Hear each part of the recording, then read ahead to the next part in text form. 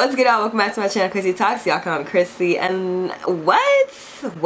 Hold up. It's been like a couple of days.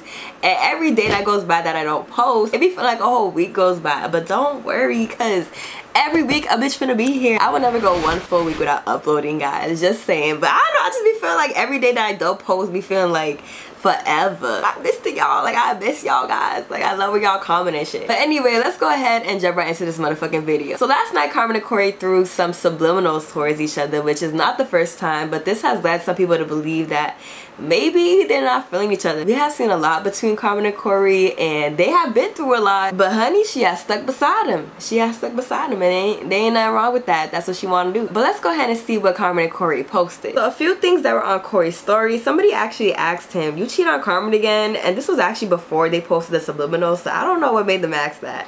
But he said, are you gonna die tomorrow? I mean, like, shit, he could. Then somebody asked, "Is cheating love? I've stayed through it and I'm just tired and confused." Corey said, "No, us niggas just be weak at moments and don't think about our partner in the moment because we just want to be pleased. But once you grow up, you'll realize it's not worth it. But it's up to the nigga to grow up. Sometimes it could be too late and you'll know when you're at your breaking point." I just feel like I had to include that picture in because, you know, it's obviously ironic and maybe even eye-opening coming from the fact that he cheated himself. So I feel like this gave more insight to why he cheated, and it seemed like based off of what he said, he had his weak moments where he didn't really think about Carmen at the time, which of course, when you're cheating, you're not thinking about your partner. It could be a selfish act, you know. And during all those weak moments that he had, he just wanted to be pleased and wasn't really thinking about anything else and didn't realize that it wasn't worth it. I mean, even with that insight, it doesn't really tell me why niggas just don't leave and why they cheat anyway. But it seems like, you know, maybe his cheating days are over. Somebody asked Corey, "Who is your celebrity crush?" Which I don't know how he could have answered this any other way, but he said, "My wife," and added Carmen. Then a few hours later, he posted this. On Facebook, he said, "As a man, stay focused. Don't let a woman be your downfall. We can be toxic sometimes, but it's up to you to change. If you know in your heart you change, but the women still have insecure feelings, and it's not working out, it's time to move on for the best of both of y'all. She can find someone that'll heal her, and you'll find someone that'll love you for the new you. It's life. Understand that part." And then he posted an emoji with the mouth having a zipper on it, which means he ain't gonna say too much.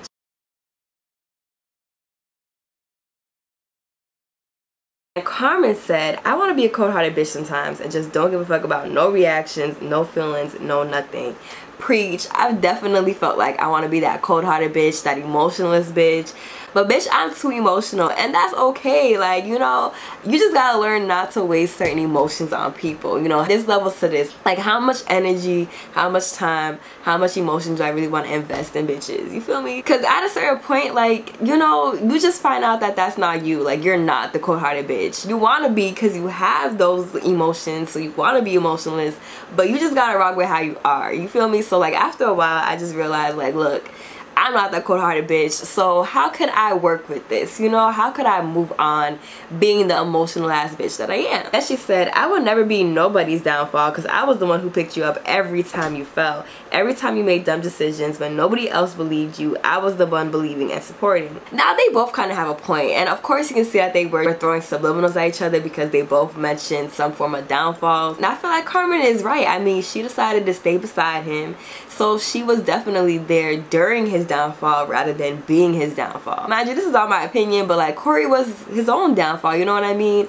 But at the same time, I don't know if Corey changed, right? I don't know if Corey really is a changed person. However, for Carmen, if you're deciding to stick beside him, you can't stick beside him and hold on to old feelings of who he was and what he did in the past. Because in reality, niggas evolve every day. Not niggas, but like, you know, niggas that's us niggas. Like, everybody evolves every day unless people want to be stuck at the place that they're at.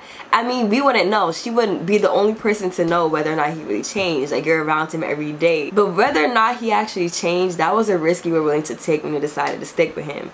So in Corey's defense, I would say that, like, you know, if he really changed, if he really grew up, if he really is trying to make this work, then Carmen, the person who decided to stay, she can't hold on to those old feelings. Like, you can't have insecure feelings.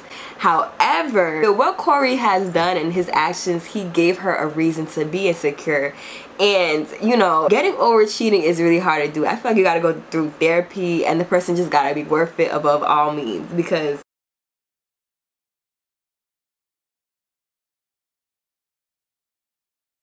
Personally, if I were to get cheated on, I just feel violated. Like, I feel like I couldn't get past it. I'd always be thinking about you touching it on another woman, and it would never sit right with me. But hey, once again, you know this information, you choose to stick beside them, then hey, like, you know what I mean? But at the end of the day, they just gotta work on their shit together. I don't know what posting on social media did for them, but like, you guys gotta have that conversation. And even if Carmen still has her insecure feelings that essentially Corey has given her through his actions, I don't feel like, and I wouldn't essentially say myself that Carmen would be his downfall in that situation, even if she has these feelings. I do understand that when niggas cheat, even though they shouldn't have cheated, at a certain point in time, even though they're sorry, they feel guilty, there's that anger of why you still have this resentment towards me. But like, it's just something that's hard to get over. Same time, if y'all choose to get over it and continue to be together, then y'all gotta do what y'all gotta do. And then Corey went on his story to give some relationship advice. He was giving advice and saying that you shouldn't go for somebody for just the looks,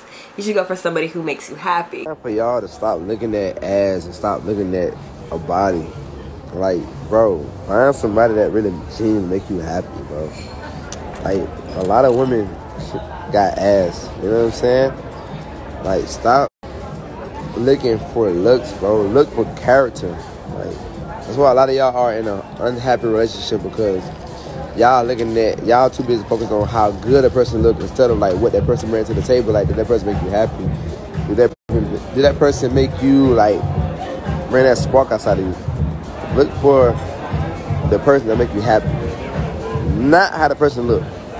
I mean, of course that matter too, but they fine and they don't bring to the table and make you happy, they don't count. So he's saying, listen, every woman got an ass, okay? Every woman got an ass. You know, they come with a set of cheeks and a set of nips. Like, you know, there's gonna be women that look good, but that doesn't mean anything. That doesn't mean that they can give you the happiness that you're looking for genuinely in a relationship. And I totally agree with that.